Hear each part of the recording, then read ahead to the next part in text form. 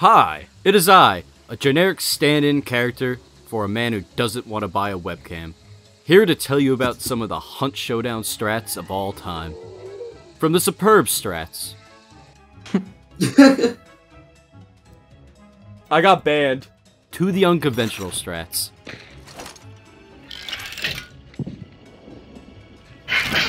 And even ones that have your enemies begging for mercy. Please don't. Wait. Please, no! With these strategies, you could raise your MMR from this to this. Now, at the end of each of these strategies, I'll be ranking them with a very well thought out system designed by some of the brightest minds of this generation. A double star rating system. Now grab your friends. Oh. Alright, never mind. Grab some randoms. Oh. Alright, let's just start with some of the soul strategies then.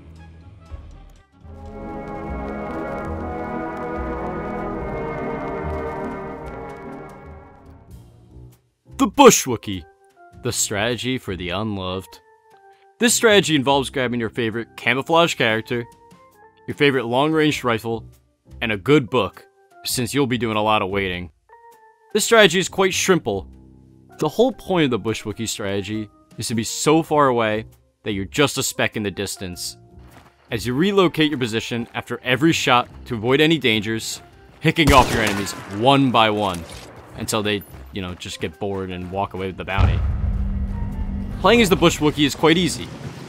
All you have to do is just start the match off normal, getting clues, and figuring out where the boss is, until you hear the sweet sound of an oblivious enemy team.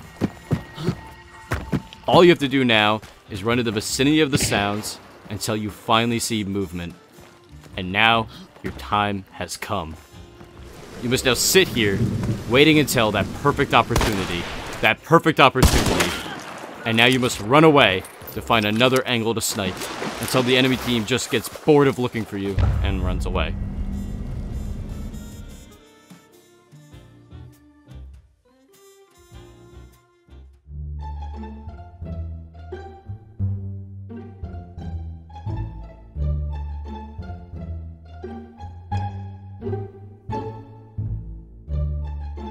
Well, hello there!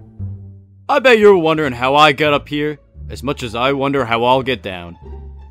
Hiding in Hunt Showdown is one of the most underrated strategies in the whole game. Whether it's in plain sight, in a bush, or in how the fuck did he get there? For this strategy, we'll be focusing on the third option. Now I've gathered up some of my favorite spots from around the bayou to show you how to be the ultimate rat.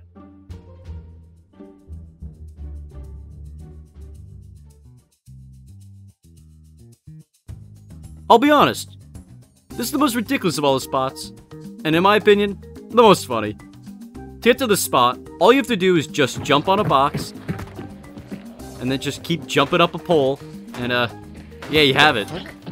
You can do that? Your mom. Now, since most Hunt players have the skeletal structure of a pig, looking up is beyond their capability. They're on top of me. So all that means is you just have to wait here until the time to strike appears. Or until you find that one guy. Hi! Ah!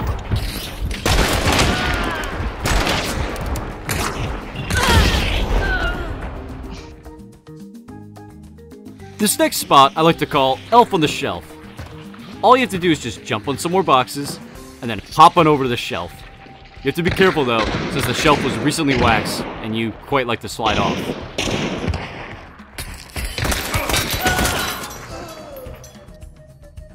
Pearl Plantation is another one of my special spots that I like to call I'm gonna get to the Elf on the Shelf spot. too. With only just one big jump to get to the spot. Oh! I can explain. What happened? To use the brickwork spot takes a little practice to get right, but you have to get the angle just right to jump up, and from there, you're allowed to get under the roof, where you're now exposed to the entire bayou. Hi, Josie. Oh, you wanna be right. The Skepper Lake spot really mixes it up, and instead of climbing a shelf, all you have to do is climb another box, and then a hay bale. Come close. Yeah. Oh my god, dude, that's so stupid.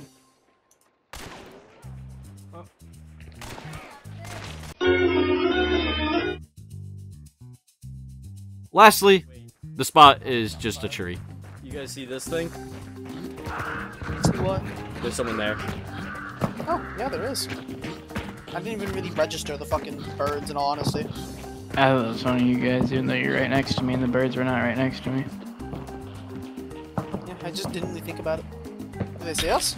No, they're going to the bridge.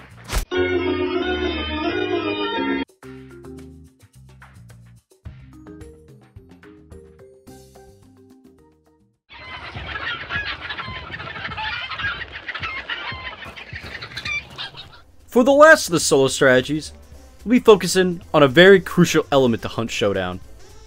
Sound. Sound plays a crucial part in the gameplay of Hunt Showdown. It plays a high factor in the outcome of a match. One wrong step on a twig, one slightly agitated horse, one really neat fireworks show. Yeah, that's pretty cool. All have one thing in common. They all let the enemy know exactly where you are. Oh my god! Silence in Hunt Showdown is your friend, allowing you to get the jump on anyone who makes one of these blunders. So now, who in their right mind would be stupid enough to make sound on Oh. Now, even though there are tools in this game that make sound, such as blank fire decoys, chaos bombs, and random teammates, we'll be utilizing a different never-ending source of sound. Chicken cages. Unfortunately, only chicken cages work for some obvious reasons. To start, the best equipment for this strategy is to use a silenced weapon, as loud weapons might ironically give away your position. Next, you must start the match off normally with one goal in mind. Find the boss lair faster than anyone else. The next step is a bit of luck, unfortunately. You have to hope that this boss lair has a chicken cage in it. And if it does, well, just hop on in there, turn off the lamp, and just sit around waiting until someone shows up.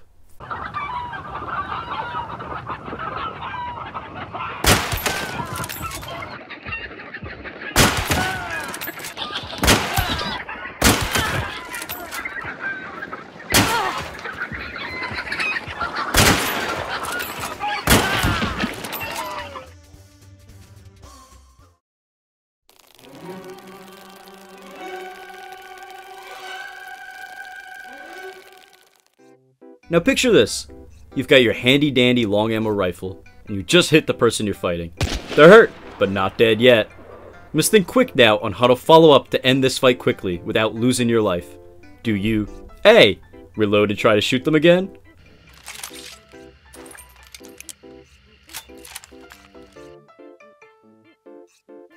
B. Do you pull out your secondary and try to hit them with a follow-up shot? C. Rush them? So.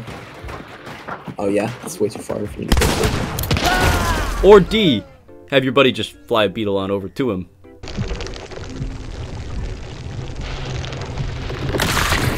Maybe if you were good at the game and didn't hit that shot by pure luck, you could follow up that shot and kill them. But let's be honest, you're not. In all honesty, this strategy is probably the easiest, and one of the most effective, with the only tough part being actually hitting the enemy. All you need is at least one friend. Your loadout must contain a high damage rifle that does at least 125 damage. And of course, a stalker beetle. Poison ammo does make this strategy a bit easier, since it gives the beetle pilot a little bit more time to attack. He's dead. All that is left is to decide who is flying and who is shooting. Once you have this down, all the shooter has to do is aim center mass. While this is happening, the beetle pilot should be close by, keeping an eye on the fight at hand. Now after the shooter hits, after many previous failed shots, it's the beetle's time to shine. Fly in there, and blow yourself up. Wait. Please, no! And yeah, you did it.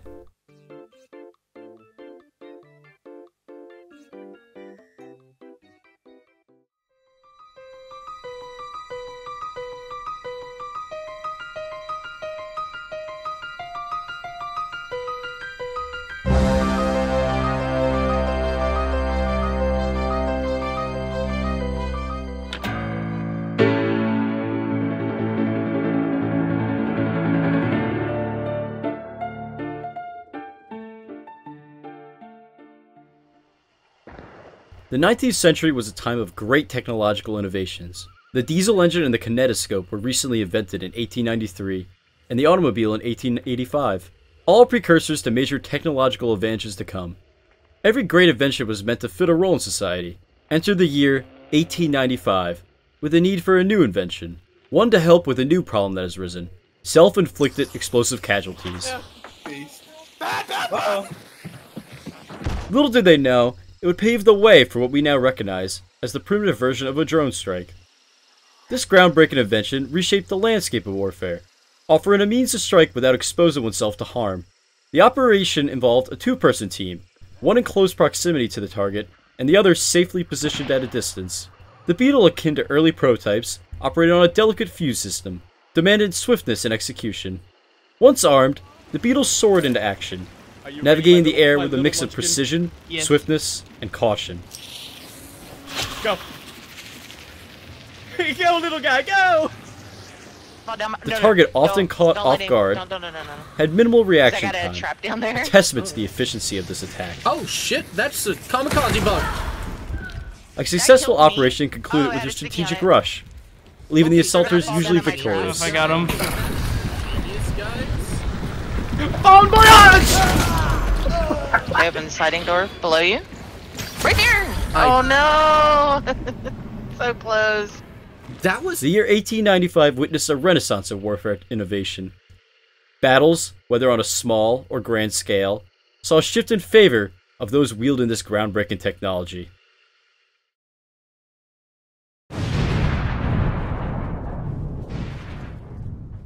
Hey everyone, it's Turkey. I've been working on this video for a while. It is partially due to the footage I have to obtain, the editing required, and me just being lazy. As well, I got sick a few times. Hunt Showdown has a lot of interesting bombs. There's a concertina bomb, frag bomb, dynamite, and all sorts of other highly effective bombs. I hope you all enjoyed the video. I plan to try and upload a little more often with shorter videos, but life gets busy, so things don't always go according to plan. I would love anyone's feedback so that I can improve my videos, as well as any suggestions to any games or ideas anyone has. But, besides all that, adios.